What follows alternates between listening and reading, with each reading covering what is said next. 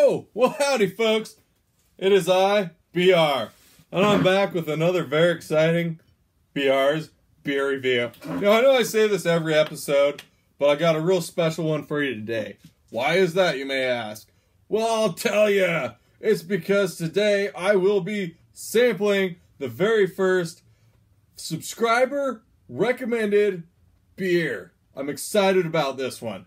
A good buddy of mine I've known many years texts me up. He was like, man, you gotta try this Lost Coasts Brewing Great White. That's a fucking mouthful when you say it out loud instead of just read it off your phone. But anyways, I was like, bud, I will go find this beer and I will drink it. And now I have. So anyways, without further ado, let's do what we do and chug down some of this brew.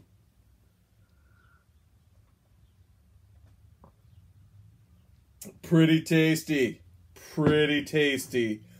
So this Lost Coast Brewing's Great White is a Belgium wit or white beer, which is a wheat beer.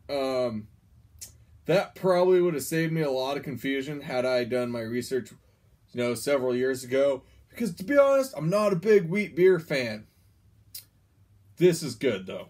This is real good.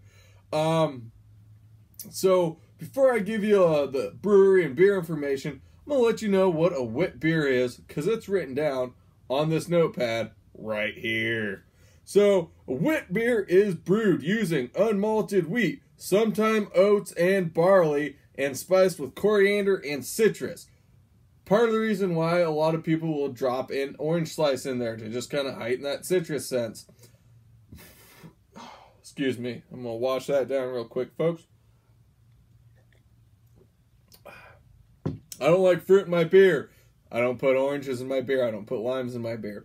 But to each his own. If you enjoy that, do it. You know what? If that makes you like your beer that much more, get her done. Throw a fucking orange in there. Anyways, back to the beer, because that's the real star of the show. This Great White seems to be the kind of flagship of Lost Coast Brewing. Apparently, when they moved locations from the heart of Eureka, California to just south of the heart of Eureka, California, this was the first beer to roll off their production line. Cool. Yeah, good. But check this out. I did a little bit of research, found out that they bottle 135,000 bottles of beer a day and fill 1,000 kegs. That's pretty awesome. In the future, I hope to try a few more of their, I'm assuming, delicious beers. If they can make a wheat beer taste like this, oh, fuck. I can't imagine what their IPA tastes like. But we're not drinking the IPA. Let's get back to this Great White, shall we? I really like it. The very first thing I thought after taking a sip, after I thought, oh, fucking wheat beer, was day drinker. This is a day drinking beer, folks. I'm telling you what, it's getting nicer out. In my neck of the woods anyways, it's sunny, pretty warm. It's time to get out there, get out in the outdoors a little bit, get out in the yard. I mean, I got a ton of dog shit I gotta pick up now that snow's melted. There's twigs and branches, maybe some leaves you missed, doing some yard work. You need something to drink while you're doing it, and you can't get too fucked up. Get this beer. This is a great day drinker. I mean, shoot, even if you're just going to hole up for the weekend in your apartment, pull the shades, and get drunk by 1:30 in the afternoon, get this.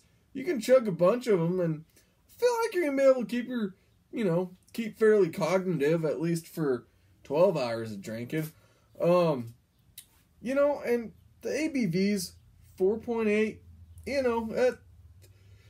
it's better than your most lagers, but I feel like folks that are drinking wheat beers, you might tell me, I don't know what a normal Blue Moon is, but I feel like that's right on par for being able to drink a lot of beers. So, speaking of Blue Moons, folks that like those Blue Moons, those White Fang, White Rascal, I think it is. I think that's an Avery beer out of Colorado. Shock Tops. I think you're going to want to go and get you some of this because, folks, I got to tell you, this is way better than any of them. And those are my favorite wheat beers. So I don't, like I said, I don't know wheat beers a whole lot, but it's pretty darn good. Pretty darn good. IBUs, it rings in at a 15 on the IBU scale. Cool. Right on. I actually feel like that's probably where it belongs. It's not that bitter, but that coriander that is brewed into it and the wheat gives it kind of a taste of funkiness. I'm not really sure where to place it on old BR's arbitrary bitterness scale. Originally I was thinking like a 1 or a half. Now I'm kind of thinking maybe a 3. I don't know.